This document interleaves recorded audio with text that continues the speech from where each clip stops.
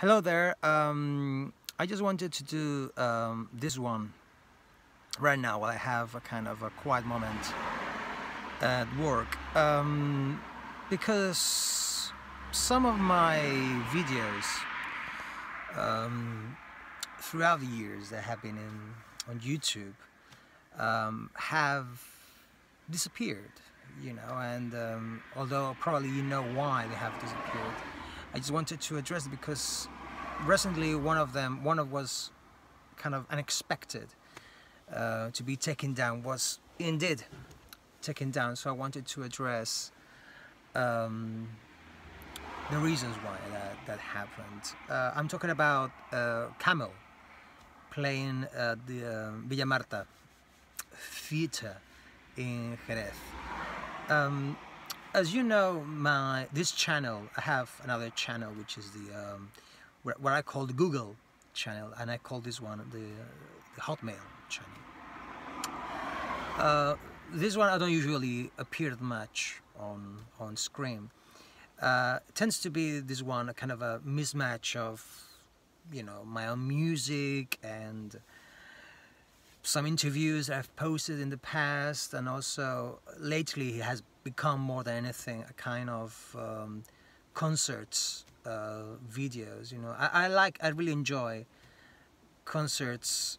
I enjoy watching them with my eyes, but I try as much as I can to take advantage of this thing that I am holding right now in my hand, which is the iPhone, which records great video, great video and great audio.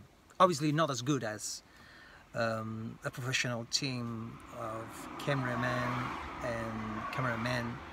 and big lenses and everything. But if you are first row, as I have been, or second row, as I have been in a couple of shows, it really, you come up with some great stuff, and it's great. And obviously now with the 60 FPS thing is so much better than in the past. I could even film in 4K, but what's the point of 4K or whatever? I don't really remember how to say 4K. Anyway, Ultra HD resolution, and to be honest with you, I don't really want to spend that much of the iPhone's memory, although it's well off. I don't really want to spend that much on it. Anyway, so lately I've been sort of doing this kind of thing, which I film maybe 1 minute of each song, or maybe 2 minutes or something. A friend of mine, she always says that she can't do that. She either film the whole thing or nothing at all. But I like to film bits of it, much to the dismay of one Elton John fan, who would have loved for me to film the whole Elton John show. And then I took a look at his YouTube channel, and everything he's got is Elton John full shows, which explains why he was so pissed off at the fact that I have done only a 20-minute thing. But anyway, I digress. What I wanted to say is that you have probably noticed that some of my videos disappeared. There's a reason why for that. Stephen Wilson, for instance, made very clear in his Barcelona show a few years ago that he didn't want us to film anything, and he's like, okay, but one way or the other, bits and pieces of his shows had been appearing on YouTube, and even some of his official DVDs have been uploaded to YouTube and everything. So it was a bit like, okay, I'm gonna upload it, and then like a month later, actually it was like a couple of weeks later, it was taken down because of copyright thing, and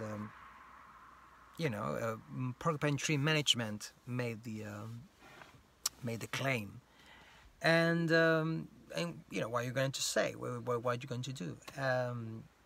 So I say, well, okay, fine. I'm not going to fight this. You know, there have been worse moments in YouTube when actually I will upload a video with my music and someone would say, no, you've taken that music from someone. I said, no, actually, I own this music because I wrote it. But, you know, in this case, it was like, well, okay, fine. You know, if he wants to take down the video. The thing is that sometimes you get to these stupid moments. Like, I remember Steve Wilson's official Twitter account or profile. They once shared a live video of routine of the Arbor Hall, and he shared that link on his Twitter account, and a couple of weeks later you try to see that video again through the Twitter, and it will lead you to that message of you cannot see this video anymore because of a copyright claim from Porcupine Tree Management, and it's like, or Porcupine Tree Inc. or whatever, and it's like, really, you know. So anyway, so I could see that coming. In the same way, David Gilmour, I went to see David Gilmour with a few friends, Nimes, south of France. Wonderful show, one of the best shows I ever seen. And I knew right away that, you know, David Gilmour especially is very hands-on, these things. Like, he doesn't want people to upload any of his stuff on YouTube, and he either, you know, or his management or whoever, you know, is in charge of these things, either they take it down or they mute the sound, you know. And this was on the Rattle That Lock tour. So I knew I could not upload that to YouTube. What I did was to upload it to my own Facebook profile, and then almost like a year later, I got a message from Facebook saying you have uploaded this, and we have had a copyright claim, and you know, you risk of losing your Facebook account if you keep doing things like this. So, you know, fair enough. Well, not really fair enough. I felt a bit, you know, it was a bit of an intrusion in my own privacy. You know, and, it's stupid really if you're on Facebook to care about your privacy, but it did feel like, well, you know, man, this was just to share with my friends, with the friends I went with, and to share with the friends that also like Pink Floyd. So anyway, and the last one was, as I've said, Camel. And, you know, it was such a great show. I was not supposed to go, but a friend of mine had one ticket spare. And, you know, she said, do you know anyone that would like to go to Camel? I said, well, actually, I know someone. And it was second row tickets. It's like, you know, how are you going to say no? And obviously, I took the phone with me. And, you know, I kind of filmed like 20 minutes of the show, and it looked great. And actually, a national newspaper, when they played Madrid, instead of sending a professional photographer to take pictures of the show, what they did was to take, you know, one picture of my video,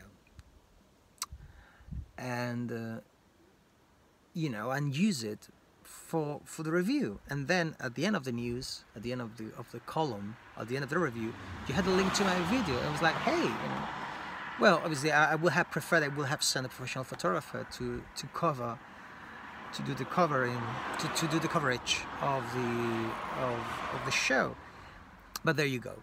And then obviously now you try to click on that link and it says it's no longer available because of a copyright claim. And it's like, you know, it's weird because, you know, and Latimer is such a nice bloke. But I can see why, because that same tour, the Mood Madness tour, has been later filmed at the Royal Albert Hall. And I guess they don't want any footage to compete with what is supposed to be the forthcoming great release or whatever. Who knows what's the reasoning behind this thing? Anyway, so that's why I wanted to address all these things. You know, if you wonder why some of my concert shows suddenly disappear without a trace, that's why. So that's the thing. However, I have to say, some videos, some interview videos, like the one with Nick Barrett and the ones with Gavin Harrison, for instance, will be taken down. So I'm just warning you, because I'm going to put together a book with with all my interviews actually, and I'm sure you will be able to find, you know, most of them. The book is going to be published in Spanish. You may wondering why then to take it down. Well, you know, the editor has asked for it anyway. So there you go. So if you want to keep these interviews, just run for them, and that's about it, really. You know, just wanted to do this kind of updates of what's been going on. So thanks for watching. That's all for now. Do I have to say like and subscribe? Hopefully not. See you around.